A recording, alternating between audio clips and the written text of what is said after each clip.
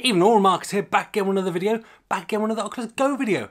And in this video I'm going to cover the Santa Cruz. Is it an Oculus Go killer?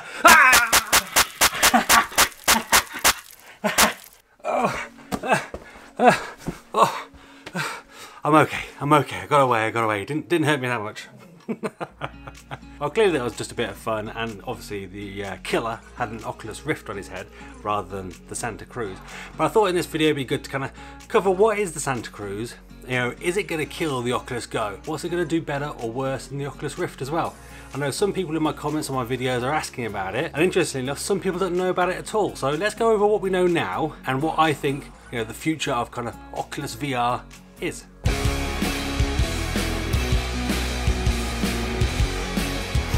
Santa Cruz is essentially Oculus's code name for their next headset. Now, it won't be called Santa Cruz when it actually gets released, it'll be called something different. These headsets were called different things when they were being developed, but it's kind of based and kind of aimed to sit between the two headsets. So whereas the Oculus Go is self-contained, all-in-one, relatively cheap, it's kind of, the games are relatively simple, low powered, it runs on sort of processors that are kind of 2 years old when you kind of compare it to mobile phones. Whereas the Oculus Rift, you need a PC. You know, it's got the full sort of 6 degrees of freedom, so you can move and walk around and look around and duck and all that sort of stuff, but it needs a PC to go with it, so it's expensive. You know, if you want kind of an all-in Oculus Rift setup, you're looking at £1,000, if not a lot more. Whereas Oculus Go is 100 quid all in, and you know, you can use it wherever, whenever sort of thing, all without wire. So what do we know about Santa Cruz? We know that Santa Cruz is going to be wireless. So it's going to be essentially a beefed up, fatter, more powerful Oculus Go, with a little bit of Oculus Rift and some new tech built in as well. Now obviously a lot of this stuff that I'm going to go over is kind of rumours, and we don't know full specs and details, but there is interestingly an Oculus event at the end of the month. So at the end of September, 26th of September, there's going to be an Oculus event, Oculus Connect 5. So it's their 5th event, and we're expecting more details there. And the main reason we know that is one of the conferences, or one of the kind of events they're putting on, to show developers how they can downscale and sort of adapt their game from the Oculus Rift onto the Santa Cruz. So unlike the Oculus Go, where you're kind of stuck in 3 degrees of freedom, you can look around, but you can't duck, jump, move forward, unless you actually use controls within the app. Whereas say the Oculus Rift, you can move around, and you kind of move around the room and that sort of thing, look up and down and all that sort of stuff. So that's the difference between that. So the Oculus Santa Cruz will include that feature. How it'll do it exactly, we're unsure. I assume some sort of inside-out tracking, maybe some sensors or some cameras on the actual headset itself, but that should be pretty cool. Next thing, it'll have 2 controllers. So whereas the Oculus Rift comes with 2 touch controllers, the Oculus Go comes with 1, the Santa Cruz will come with 2, hopefully. The rumour is that it won't have touchpad controllers, it'll use buttons and sticks and that sort of thing, but they will be fully tracked, so the headset or whatever they have set up for it will track the controllers in full 6 degrees of freedom sort of thing, so you'll be able to move your arms up and down and whatever else. Where obviously the Oculus Go at the moment, you can only move it in more of a kind of pointer fashion. You can't sort of reach forward and grab things, that sort of thing, so that's pretty cool. It's likely that the new headset will be based on more modern mobile chips, so it still sort of be mobile processors, so there will be limitations on what it's capable of doing, but whereas the Oculus Go is running on sort of 2+ year old chips, sort of Snapdragon 821s, the new Santa Cruz will hopefully run it on the 845 chips, which is what you get in flagship phones today. So they're pretty powerful, you know, though most of those phones these days, they play full-on games, they play Fortnite and that sort of thing on the actual device itself. So there's a lot more power there, there's a lot more sort of power efficiency and a lot more tech that's kind of progressed since the process for this baby came out. When the prototype last October was being shown around, it used Fresnel lenses, so much like the Oculus Go has improved lenses over the Oculus Rift, it's going to use these sort of lenses. Whether they're the exact same ones, we don't know, but I think the Oculus Go was a good test to see whether it worked, because it didn't have sort of the switch to be able to sort of separate sort of how far apart your eyes were and that sort of thing, and for the most part that worked really well. So it'd be interesting to see whether they kind of include that slider this time, or they go with the Fresnel lenses, which kind of helped alleviate that. People think that the screen that sits within the headset is going to be the same sort of screen that's used in the Samsung Odyssey and the HTC Pro headset. So it's a 1440 by 1600 display, so that should be pretty high quality, and along with the new lenses that should be pretty good and pretty sharp. And then obviously OLED panels as well, so those dark blacks, blacker than black, much better than what you actually get on the Oculus Go as well, and hopefully a little bit more power efficient, because obviously with OLED panels they only light up the pixels that you're actually using, so if it's black it's off. which you don't get with an LED panel, which is everything is lit at the same time. The Oculus Go has speakers in the side and they actually sit within the strap itself. So with this hard plastic bit strap that you can move, the sound actually pumps down and comes out right by your ears there, sort of thing. So if you can see that, that's where the sound comes out. So it pumps down the plastic straight into your ears. So it's really good. It really works really well. So I believe that's how the sound's going to work on the Santa Cruz as well. You imagine the headset strap on the Santa Cruz would be a lot different. So maybe rather than sort of this fabric elastic type strap that you get on the Go, you might get something a bit more similar to the Rift, which has kind of got this harder, sort of more rigid sort of headset. It will make it slightly less portable by that, but they may come up with some smart way to be able to give you kind of that more sort of secure, harder, sort of more comfortable headset strap that, you know, that you can still fold down. It'd be good to see. Now, how much is it going to cost? Well, we all know the Oculus Go is £200 or $200. The Oculus Rift is about £400 or $400, depending on what sale's gone on at the time. But obviously, you need a PC to go with this, as I said before. So you're looking at £1,000 all in to get this running, whereas this is all built in, 200 quid all in, and that's what the Santa Cruz is going to be. So it's going to be an all-in-one headset with its own battery, its own screens, its own everything. You don't need a PC to go with it. So how much is that going to cost? Well, I would imagine at the very least it's going to be double the price of the Oculus Go, at the very least. If not, I wouldn't be surprised if it's £600, maybe £700, something similar to the HTC Focus, which is kind of a wireless inside out headset. Now, it's not as powerful as what the Santa Cruz is going to be, but it's kind of an interesting comparison. And if you kind of compare to the headsets on sale today, beyond the Oculus Go, they don't start below £300. So you're going to be talking at a serious price. So is that worth it over the Oculus Go? Now, as you know, I like my Oculus Go. I think it's a great little device. I've been using it a lot over the last few months, and obviously it's been a major feature of my channel here on YouTube and kind of, you know, getting my subscriber count up, sort of thing. So thank you for that. So the question really is it going to kill the Oculus Go? Well, I think they're two very different devices that will appeal to very different people. Whereas the Oculus Go is £200. You can't argue with that price. For what you get in here, you're not connecting it to your phone, draining your battery like a Gear VR, because it's very similar to a Gear VR experience.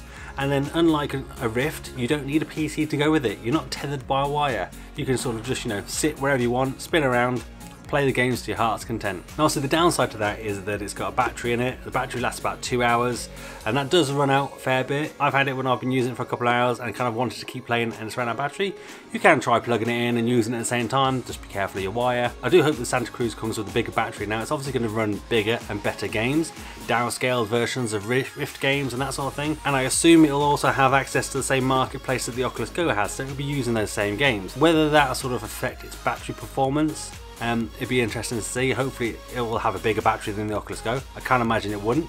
Will that affect the weight of it? I imagine it will, but the headset strap, if it's a little bit more supportive, probably should help with that. And I think that 6 degrees of freedom is something that people keep asking for. They kind of expect that with the Oculus Go at 200 quid. That's not realistic, but if you're paying £400, £500, £600, £700 for it, yeah, you're probably going to get that sort of thing. Also, a good bonus over the Oculus Go is it's going to have 2 controllers, and they will be tracked. So you'll be able to move your 2 hands out and about, grabbing stuff, touching stuff, doing whatever stuff, and it'll keep a track of those controllers. And you know, you can have games that reflect that sort of thing. So it's a bit limited on the Oculus Go, just having the 1 controller. And as I say, it's more of a pointer than anything else. But it works well. For 200 quid, that's perfect. But as I say, if you're paying a little bit more, that full 6 degrees of freedom with those 2 controllers, I think will add so much and be so much more immersive to a lot of people. Now, I don't think we'll see the Santa Cruz until the new year. I think they'll give the Oculus Go Christmas time to get a few more sales in, to sort of maybe get some Christmas purchases and that sort of thing. But then come the new year, I think we're looking sort of January, February time they might release it. I will be grabbing one myself so I can get some hands on it and feature it on this channel, so do check back for that. But will it replace the Oculus Go? I don't think it will. For the price and what you get in the Oculus Go, this is a perfect introduction to VR. It's great for media, which is its main selling point. Sitting down, watching TV, watching films in full 3D, 360 degree video as well, using VR TV and Oculus Events and all those different sort of 3D, 360 apps that are available. This device is perfect for consuming media. Absolutely brilliant. The games and apps that come on it are very good. I think they're quite good for pick up and play, short sessions, and I can't really complain about them, sort of thing. So I think I've got the expectations that I know and understand the limitations of this device. I appreciate what I've paid for it. So, you know, for that money, I'm absolutely happy with the Oculus Go. But I think the Santa Cruz will appeal to those kind of people that are a bit more into VR. Maybe you and I, who've kind of maybe had the Go, kind of appreciated it, had a lot of use out of it, and want the next step. Now, also, as I say, I've got the Oculus Rift, and I find it a pain to set up. As in, I don't have the room here in my house to have the sensors set up all the time, to have my laptop, my PC, whatever, running and kind of ready to go all the time. So I have to kind of spend 10-15 minutes each time setting it up, recalibrating the sensors before I can actually get playing for it. Now I do if I want to play any Rift games, because obviously the games and the experiences on the Rift are better than the Go. But for just pick up and play, this is so simple. I pick it up, I play it, I put it on my head, you know, jobs are good and sort of thing. And as I say, I use this so much more than the Rift, just because of that. So the Santa Cruz sits in between those two sort of things, so you should be getting slightly better performance, like the Rift, but the full freedom to just pick it up and play at any point, which I think would be a massive selling point for the headset. Now it's going to cost a lot more, so as I say, I think it's more for kind of people who are into VR, that are interested in VR, that want to step up. So I think it's going to be smart from Oculus's point of view to still have the Go sitting as their basic offering. You know, maybe they'll even drop the price a little bit now because it's supposedly sold quite well. Make it a real introduction, get the mass adoption out there with the Oculus Go, because I think it's perfect for that. Then, once people are interested, they can upgrade. They can upgrade to that Santa Cruz headset, get that 6 degrees of freedom, have those more in-depth, sort of more fancy looking games, better graphics, and more freedom to move around, that sort of thing. Brilliant, buy them into that. And then, once they've had that out for the next year or so, hopefully they'll bring out the Rift 2. And then that'll be a PC one, hopefully wired again, but obviously still with some sort of wireless connection to your PC, that can run full on. Amazing graphics, amazing experienced game sort of thing. You know, the next level, more field of view, more sort of clarity, more sort of immersion. Who knows what they're coming up with, because Oculus and Facebook are deep in VR at the moment, so it'd be interesting to see what they come up with. I mean, should you buy an Oculus Go now? If I was a betting man, I would say just wait off until the 26th of September when they have the Oculus Connect event. See what they say, see what the path is, see what they're going to be doing, see what the Santa Cruz offers, what its official name is, and maybe when it's coming out, and then take a judgment call there. You know, if you're into VR, maybe it's worth holding out, but if you want to first step into VR and you've only got a couple £100, this is a perfect option. Absolutely go for this now. But if you're into VR, maybe you've got this, or maybe you've already experienced it, you do want that little bit extra, hold off. Let's at least hold off until the end of the month and sort of see what's coming. So that's a little overview of what I think the Santa Cruz is, what we know so far, and that sort of thing. Give the video a thumbs up if you liked it, if you found it useful. Thumbs down if you didn't. I'm big enough and ugly enough to take it if you didn't like it, but do let me know in the comments down below why you didn't like it, that's fine. And let me know your thoughts on the Santa Cruz. What is it you want to see? What are your key features? Give me the sort of top 2 or 3 things you want to see from the Santa Cruz in September that will make it a must buy for you. I'm interested to see. Join me on my Discord at discord.remarcus.com and subscribe to the channel for more and hit that notification bell so you know when I'm uploading. I will be covering more Oculus Go and Santa Cruz as and when they come out, and it's an exciting time for my channel. There's a video I'm just working on just now which will go over sort of, you know, the future of my channel and what I'm doing, but there's some interesting stuff I think you guys will be interested in, and that I think we'll kind of get a bit more involvement with each other sort of thing, so stay tuned for that. But that's me done, I'm out, have a virtual high five.